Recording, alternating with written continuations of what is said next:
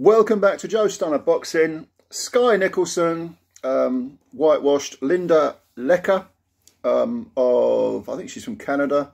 She is a former WBA super-flyweight champ, and so Skye now has a former champ on her resume. However, let's bear in mind that Linda Laura Lecca, to give her full name, she was briefly WBA superfly champ, but Skye is a featherweight, and Skye in the ring clearly dwarfed the opponent. Linda looked like she was boxing way out of her division. She was quite thick around the middle, not fat, but you know what I mean. There was a bit of meat there. Short lady, and looked like she was about 5'2". Skye's about 5'6", 5'5", 5'6", something like that. And Skye just toyed with her. It was that simple. She won every round easily. It was an 8-rounder. I was interested to watch this fight because in her previous fight, Skye fought Tanya Alvarez, who was undefeated. She had 7 wins, no draws, no defeats. And Tanya did not look like she'd ever seen a boxing ring in her life. She was the crudest, undefeated, quote-unquote, prospect I think I can ever remember seeing. I probably have seen others, but I mean, she was getting hit regularly. I mean, Skye couldn't miss her. Skye's a southpaw. And Tanya just walked after Skye, bolt upright, no defence. And you thought, well, this is a 1 or 2 rounder. And in fact, she dragged Skye into the trenches. And Skye, you know, she ended up being hit quite a bit. She looked exhausted at the end of that 10-rounder. She picked up a WBC Silver featherweight belt, which got her a ranking. But it was not an impressive performance by Skye. It just wasn't, because Tanya Alvarez looked so crude. It was unbelievable. I was really shocked. But I was even more shocked that Skye had problems with her. And okay, you can say Alvarez was very, very, you know, unorthodox and difficult to read and didn't seem to know what she was doing, which makes her incredibly difficult to fight. But come on, if you're hitting someone cleanly and you can't discourage her, and the opponent's got no sort of no idea how to defend herself, no idea what to do, was pouring with her punches and slapping. I mean, you should be getting rid of people like that if you've got world-class pretensions. And I know that the women's code has a far shallower talent pool, but even so, it was quite revealing, I think, that fight. And it showed to me that Skye, with her sort of southpaw stance, paws with the jab an awful lot. When she fires the backhand, sometimes she's out of range. She tends to sort of, it seems to be a bit mechanical. It's not sharp. It doesn't look to have much power on it. She's all sort of pouring, jab, jab. When you're getting close, bang the right hand in without any real power.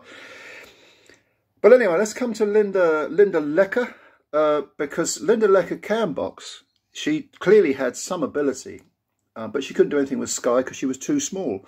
And she's also, you know, she's 15 wins, 6 defeats and 2 draws coming in. She only been stopped once about 9 years ago, I think it was. But she'd only won 2 out of her last 6. So this was a case of, you know, this will be a nice little 8-rounder for Skye. She'll get a former champ's name on her record and she'll win every round. Well, Skye did that. You know, Skye boxes fine. You know, she sticks the jab out and paws with it, and sort of, it's a rangefinder. But there is something about her. Perhaps it's because she had so many amateur bouts. I think it was well over 100. One of the commentators said she'd had 170 bouts. I think it was Sonny Edwards who was commentating, who actually did very good commentary throughout this, before the bell section of the card from Cardiff. He said, "Oh, she's had 170 bouts, and you know, as an amateur." And I'm thinking, well, I didn't realise it was that much. I know she was an Olympian, Skye, but maybe she was too long in the amateur code. Maybe she was, because she boxes, and with someone who's so much smaller and shorter and is, you know, perhaps past their best, yeah, she can win every round. But she's 27 now, Skye. Lecca 34, probably picking up paychecks. But if Skye is serious about world honours and dominating a division, I mean, bear in mind she's at featherweight. Amanda Serrano's at featherweight. Who do you think is going to win out of Skye and Amanda Serrano? Have a wild guess. You know, Erica Cruz Hernandez, full name. She's 15 wins, 2 defeats. good fighter. Sarah Mahfoud, 12 wins and 1 defeat. There's if Skye is going to base herself in Britain, I don't know whether she does. She sort of flits from Australia to Britain, but Raven Chapman is 6-0 at the moment. Maybe that'd be a fight. Maybe that'd be an option. You know, a Commonwealth title defence. Skye is the Commonwealth champion. But Eddie Hearn after the fight was saying, well, you know, let's move her up now. And interestingly, Skye's trainer Eddie Lamb, he said, hang on a minute. No. I want more time in the gym. And Hearn was like, no. And she, you know, once you've had 6, 7 fights in the women's code, you can move up. I'd listen to the trainer because Skye does seem to have that. It's not just the fact that her style is it smacks very much of the amateur code, but her mentality seems to be like she's still got 1 foot in the amateurs. She's actually talked about going back to the Olympics and fighting and trying to win the gold medal, which she didn't get. So I think the jury is out on Skye Nicolson. She's very charismatic, a very attractive girl, photogenic, very, you know, comes across great in interviews. Seems like a real like girl next door. There's plenty to promote there. You know, she'll have loads of fans.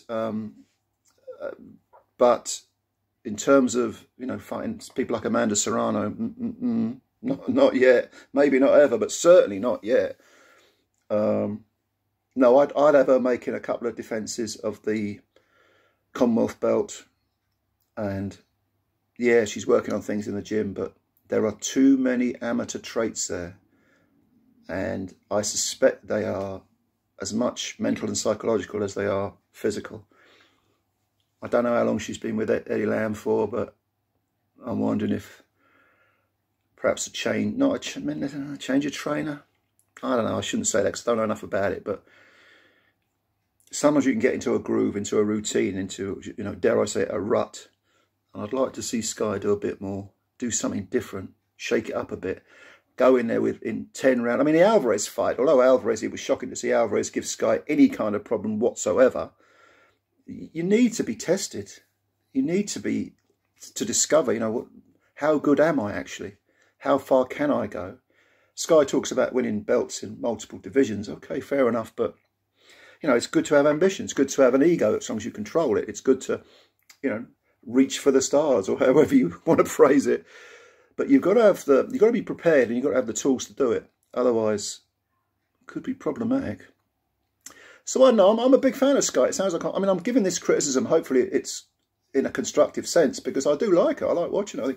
I think she's got that attractive sort of fencing style. Again, quite amateurish, but it's kind of frustrating watching her because you think there's more to come. She's got gears to go through, but she's not going to do it unless she's in with someone who can give her problems, you know, questions to answer, a few problems to solve. She hasn't had that yet. Apart from against Alvarez, who wasn't didn't look to me like a boxer. She looked like a white collar fighter, and yet she gave Skye problems. So yeah, I mean, it's very, very, very strange cases. I'm not sure what the answer is. What do you think? You know, leave your comments below. I'm eager to. A lot of you Aussie fans, you know, you'll know Skye perhaps better than I will. I've seen all her pro fights. She's 7-0 now, so when she hasn't got a defeat, hasn't got a knockout on her record. So tell me what you think. Tell me what you think. Yeah, and thanks, of course, for your time. As always, subscribe to the channel if you're new and hit the like button as well. And yeah, I look forward to your comments. Thanks a lot. Bye for now.